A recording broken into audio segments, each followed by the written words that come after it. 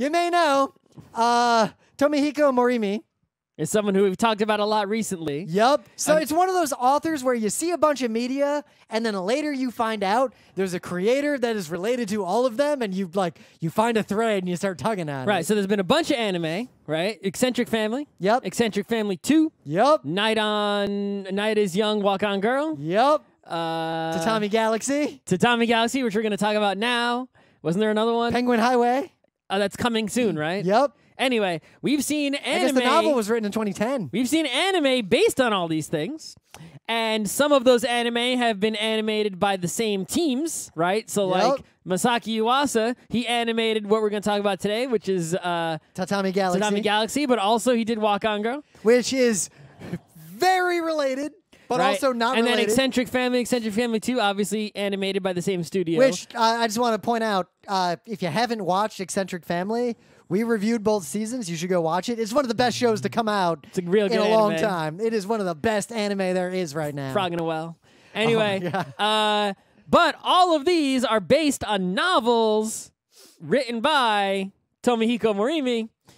And hopefully these novels will be just translated so I can read them directly and not just have to watch anime adaptations. I really want to read the Eccentric Family novels. But based on all these anime adaptations of Morimi's work, I am a fan of Morimi's work indirectly. Indirect kiss. So once I found out, because when we saw Night is Short, Walk On Girl in the theater, at the end, there's the interview with Yuasa and after the credits. He kept bringing up Tatami Galaxy. He kept talking about Tatami Galaxy, and I'm like, I've heard of Tatami Galaxy, and I haven't watched it. I think I will go home and watch it. So I did, and I watched like a handful of episodes. I've seen like 3 1/4 episodes. I've seen a similar amount. I'd have to, and I just haven't finished it, but I've definitely done enough to talk about, right? Because, I mean, that's more than we usually talk about anime watching less episodes than that. Yep.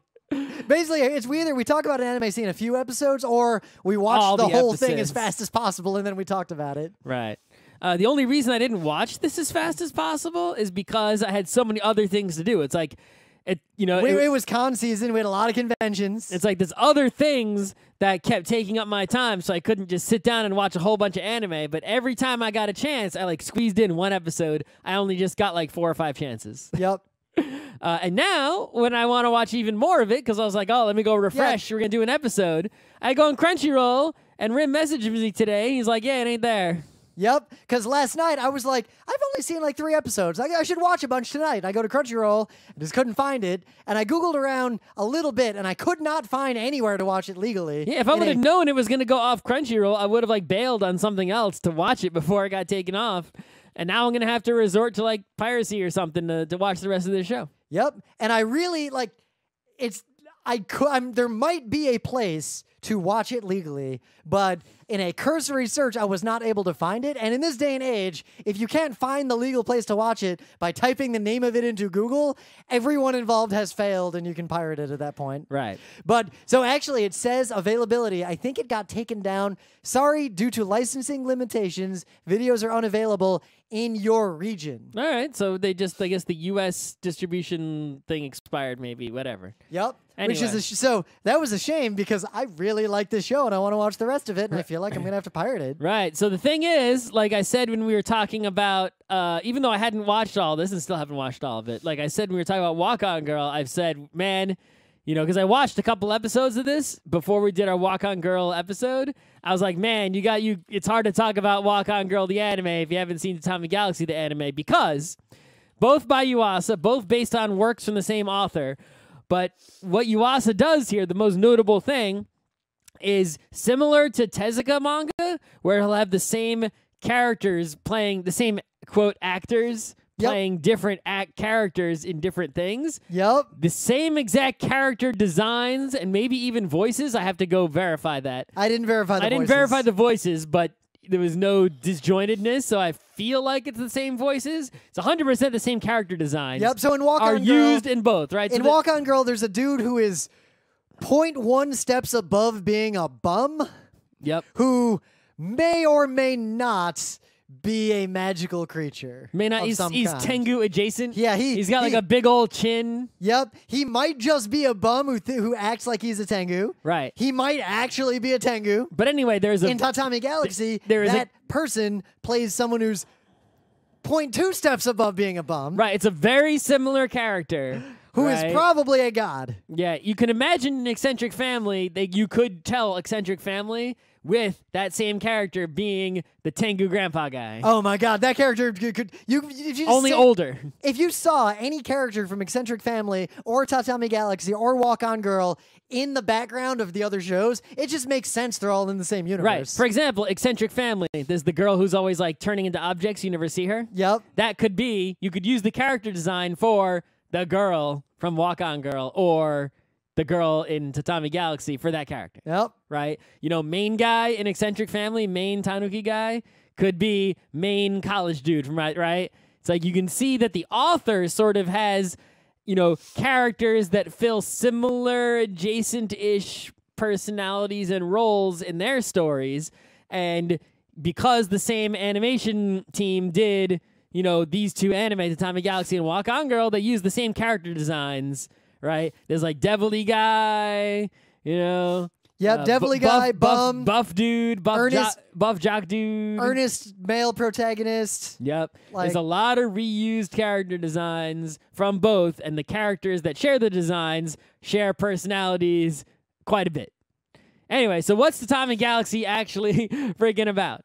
So there's this dude, and he is looking to have, like, the perfect, most wonderful college existence. Yeah, what does he say? He wants to go to college and find a raven-haired girlfriend. Right. So he's got these ideas about college. He wants college to be, like, amazing. He goes to college. He's trying to fulfill his dream of, you know, what's going to happen in college. So each episode, it's an episodic show, surprisingly. Yep. I'm sure it's not episodic at the end, but it's episodic at least most of the way. I've read some, like, episode descriptions. Each episode, he joins a club at the college. So this, my favorite so far is the bicycling club. Yeah, the bike one's good because of how badly it goes. Right. But there's other clubs he joins, like a drama club, right? Was one of them, I think? Yep, the first 3 episodes are tennis club, film club. Film club. Remember with the pervert guy? Right. Yeah, anyway, each episode he joins a different club, and crazy stuff happens. But all in, like, the same circle. Like, but the girl he likes that he can't talk to is, like, in the club or, like, nearby. There's the same, even though each episode is different in terms of the club he joins and the exact drama that happens, there's the same format of how the episode breaks down, right? He makes a promise to this girl, right? And then he's got her, like, little thing hanging from the pull string on his light, and right, and he can't remember to give it back to her. You know, even though she has the rest of the set, he has the one that she's missing. And then there's the evil dude comes and makes mischief with Ozu just looks like a demon. Yeah, he messes up the club's business, right? The crazy old Tengu adjacent guy gets in the mix. Who is the best and my favorite character. Yeah, the most Rim-like character. Yeah, it's a very Rim adjacent character. I love, so the description of him in the in this Wikipedia is, and it's similar how he's described in the show, an 8th year super senior. Mm-hmm. Very similar to some people we knew in college ourselves who were still around, maybe 1.1 steps above being a homeless bum, somehow still in the school. Yeah. But anyway, and I guess, you know, that Tengu-ish character is sort of like the mentor master-ish in a way, like he's learning from him, sort of. Yep. Anyway. I mean, the vague gist of it is he sort of gives this ultimatum to the main guy of, yo, I'm a god. Right. You're either, I'm going to have you date this girl, or that shithead you know and don't like, but you're also best friends with, date her. Right. So the episode, you know, as he joins the club, he's trying to do stuff in the club. He's usually bad at whatever the club is. He's bad at biking. He's bad at filming. He's not helping much, right? Yep. He's sort of failing. And then, you know, as things are sort of collapsing because of his failure, despite his attempts to succeed in his, devolving into making mischief instead of participating and being nice and doing a good job. Well, like the first episode, the tennis club. He bumps into the fortune teller. Yep. I think the fortune... Every time. I gotta go back and watch again. I'm pretty sure the fortune teller raised her price every episode that I watched. I didn't notice. The fortune telling part is like usually identical every episode. She says basically the same thing, right? Yep. Every time. He feels like he remembers this fortune teller. But he doesn't do what she says. He doesn't do what the fortune teller says. He does what Ozu says instead. Right. Then the whole thing collapses in a giant climax clusterfuck that's amazing. Yep. And then there's the end of the show, the end of the episode happens, and the end of the episode is this animation of like time rewinding. And then the next episode, it's like he's back at the beginning of college again. So he's replaying sort of a Groundhog Day situation, trying to live this perfect college life. And even though it's each episode he's joining a different club and things are a little different, getting a little crazier, a little more twisted, a little more advanced each time, you feel like with each episode he's getting closer to not fucking up. Yep. So far, at least in the first, I imagine he's not going to figure it out to the last episode. But, from the 4 or 5 episodes I've seen, it's pretty the same structure, just different clubs every time. But it's still fascinating. And you can just imagine that at the end, he's finally going to get it right. Yep, but what is right? What is a perfect college experience? Well, hopefully remembering the thing he's forgetting and doing what the fortune teller says to do. Because not to spoil Walk On Girl, which has a similar story in some ways, it sort of has this moral of, like, your rose-colored glasses of what you wanted versus what you actually wanted versus the complexities of a real world and what actually happens, all set to the backdrop of all the kinds of crazy people and crap that happens in college. Yep. So the structure of, like Walk On Girl isn't doing the time rewinding thing. It's it has this 4 seasons thing. There's 4 seasons that play out in one night is the structure. So here it's a similar thing where there is a time-based structure of college playing out and rewinding, right? So I guess Eccentric Family doesn't have this structure, but the 2 novels that Yuasa adapted have some sort of time-based thing going on. But I guess this and Walk On Girl both really, really capture this vague nostalgic feeling I have for my own college life and like RIT anime and like that kind of environment where everything feels bigger and more important than it Walk really On is. Girl also did have a college with a club that was significant, right? Yep, in the sense of like you see people in clubs who are treating it like it's way more important than it really is. And which also makes you think of, Utena. Yep, but then you see the people post-college or reminiscing on that makes club. you think of Mahou Tsukaita. Yep. Or any of the other anime with clubs. Yep. El Hazard? Ooh, nah. El Hazard just turns into Escaflowne. El Hazard was just a weird thing in the basement, right? Yep. El Hazard doesn't really get back. El Hazard, the good OAV, not the TV show that's bad. I'm just trying to remember animes that have school clubs. Yeah, but the the one I didn't watch all of, Haruhi. Oh yeah, Haruhi. Alien Haruhi does some stuff. Anyway. Also a time-based situation, right? Where this one fits more with Utena is these more ideas of the way you see the world when you're in college is very different from the way you see it outside of college, and you overestimate the importance and the grandeur and scale of the things you're doing and the people around you. Like, you see these legendary... because when your world is small, right, everything else seems big. Your pond is small. That lily pad seems huge.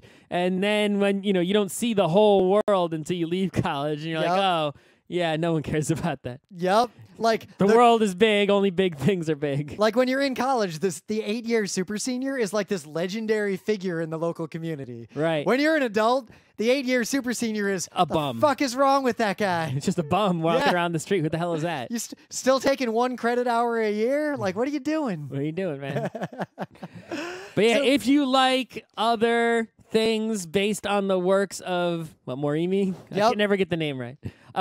If you like other Yuasa things. If you saw Walk On Girl, The Night is Young and liked it, just watch this. Yeah, this one actually came first. This was on the Noitamina block, which is, it's sort of like a... Back in like 2010. Wow, okay. Yeah. Yeah, so if you don't know, Noitamina is the word animation spelled backwards, and it's a programming block on a Japanese TV channel. I forget which one. Fuji TV. Fuji TV. So on Fuji TV at some time, I think it might be late at night, I'm guessing, they're like, all right, it's Noitamina time. It's sort of like how, there's Toonami or Adult Swim. And they show a bunch of anime, and those anime are usually the good anime. Yep. It's usually, right, if something's a Noitamina anime, odds are it's probably good. It's probably something about. It's not going to be some garbage kids show. It's not going to be some like shonen trashy show like Yo Pedal, right? It's going to be actually a show with some sort of artistic merit to it. And this is one of those. Yep. So it's worth watching. I wish it was still on Crunchyroll.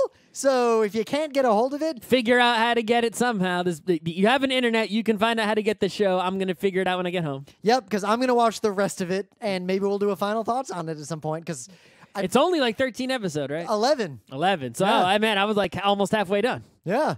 I could have made it.